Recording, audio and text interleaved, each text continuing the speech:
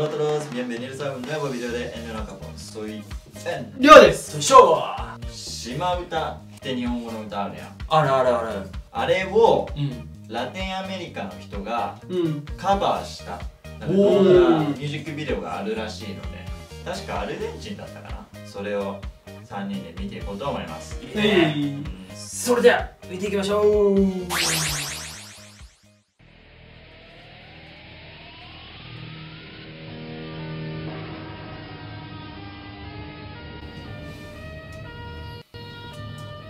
宇宙ドラゴンボール感あるな。確かに宇宙だ、本当に。結構ボンボン言ってくる俺は。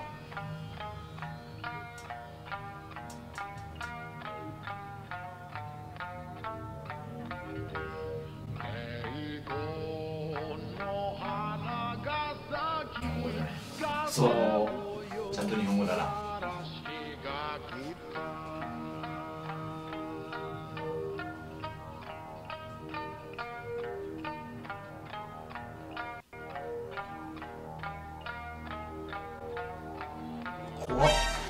やばいな。病んだクリリン。あ、確かに病んだクリリンね。謎。そうだね。島唄っぽくないわ。確かに島唄っぽくない。うん。怖いな。もっとあれからね、怖いの。宇宙だな、やっぱ。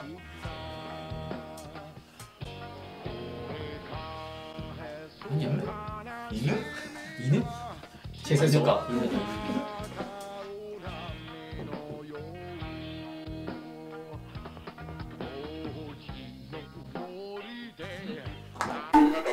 単語の発音ちょっと違うように聞こえたんだよな。ちょっと細かいことなんだけど、一応日本人としてリアクションしてるからこれは指摘はしておこうかなと思ったんだけど、島唄の歌詞が確かウージの森で、そうだね。ウージだよね。そうそう、ウージ。この人今王子って言ってたんだよね。本当に？ウージじゃなくて王子って言ってたよ。これ聞きたいな。本当だ。王子って言ってるね。ウージですね、正しくは。ウージ。ウージの下で千代に魚。ウージです。正しくはウージ。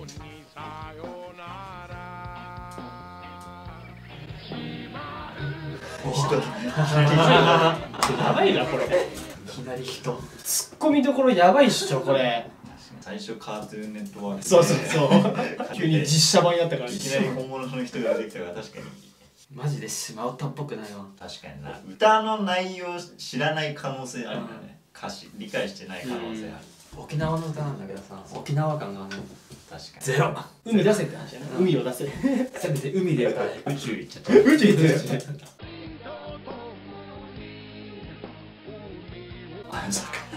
あれ無理やり感あるよ。か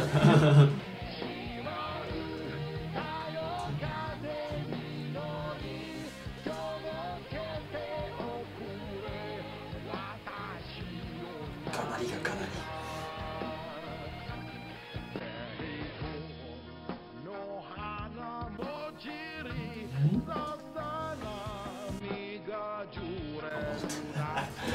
こいつらは何なんだし。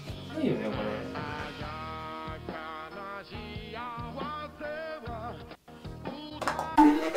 ドラゴンボールっぽい。ああ、ドラゴンボールのステージですあるよね。そうね。僕こうやって飛ぶじゃん。ブーって。ベジータが大猿になった時。あ、そうそう。あそこら辺な。確かに。出るじゃん。そうし。ドラゴンボールのゲームのオープニングとかであります。あるあるある。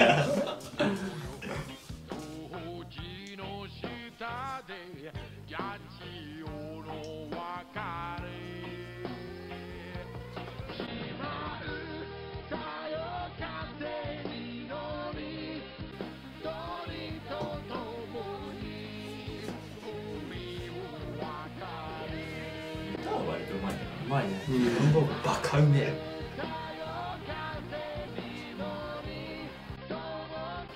魚何こ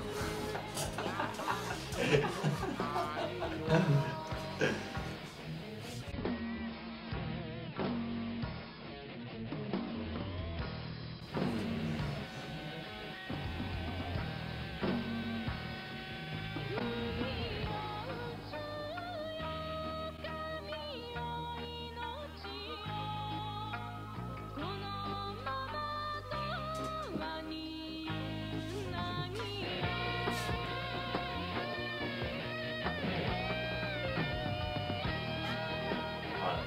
ちょっと沖縄ああぽいね。この辺はもしかしたら日本人だったりしてる。ちょっと日本人っぽくない？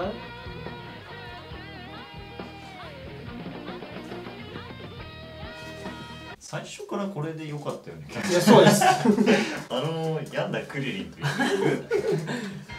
初からこれでいいよ。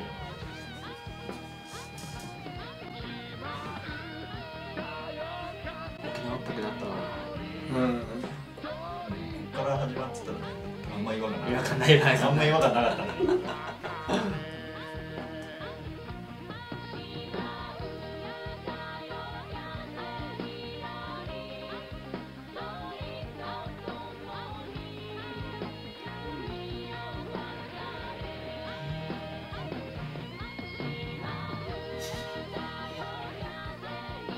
本語うまいな。いや多分ワンチャン日本人じゃない？さっきの男の人は違う。うん女性はありえる。音楽がいやめっちゃ変わったよジャンル変わってジャンル変わったねちょっともうイニシャル D になってユーロビート入るんじゃない？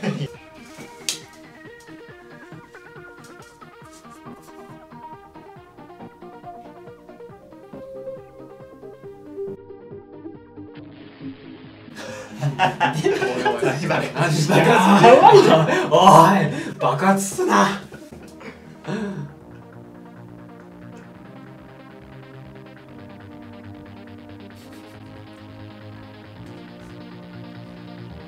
誰が何を考えて作ったのか気になるわ。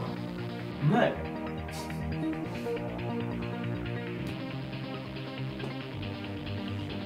笑うしかないわ。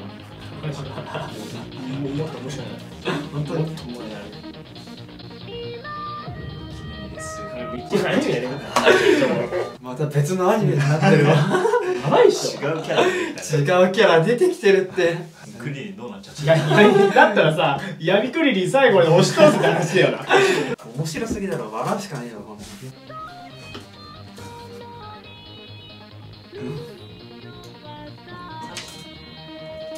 ちょっと字幕あったね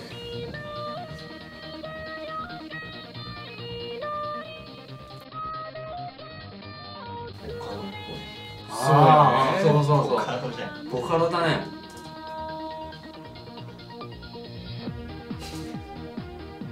何しよこれめっちゃカートゥーン感あるじゃんカーテンがある。マジである。じゃあカートゥーンネットワークでやる。そうそうそうあ、お願いします。いやいやいやいやもこれ特にっぽいわ。うあの動き方で、うんそういう状況だから分身してる。分身してる分身してるお、戻った。思った思った思ったあと緑の玉なんやねん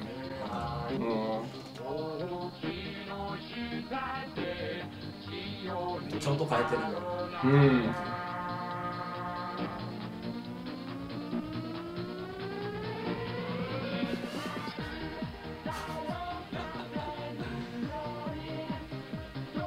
ハイテンポ。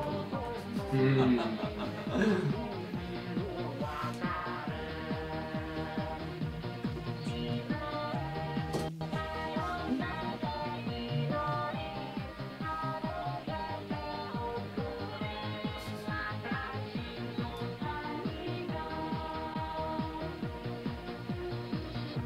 宇宙戦艦ヤマトみたいな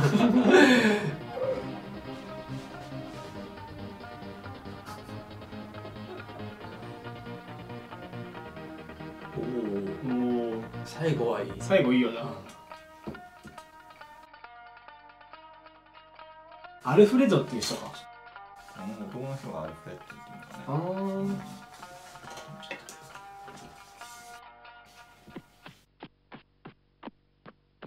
ん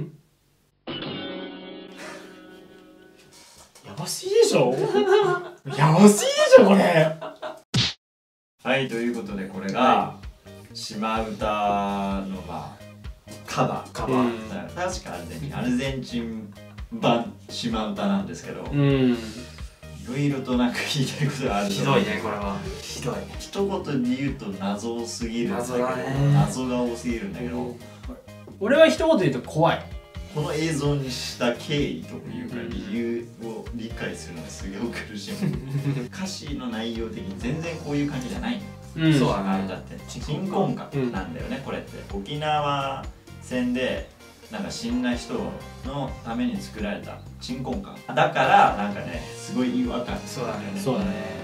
病んだクリリンと犬が出てきて、途中でなんか日本人っぽい女性が出てきたと思ったら今度宇宙まで行っちゃった。宇宙飛んだし、ちょっとユーロビート入ったし、ジャンルも変わったから、ジャンル変わったし、解説みたいなの欲しいわ俺これ。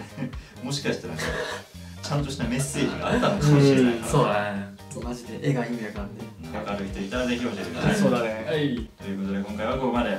質問リクエストがあれば答えるんで遠慮なくお願いします。お願いします。クリリンのことが